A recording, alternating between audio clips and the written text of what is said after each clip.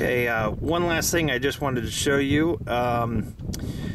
Everything is, I guess, on in the house.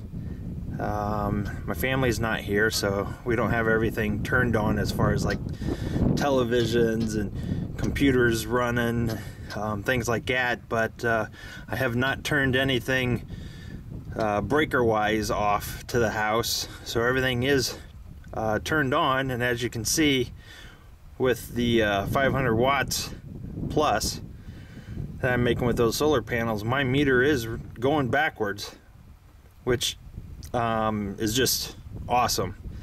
And this typically is what goes on during the day here at the house when everybody's at school and I'm at work.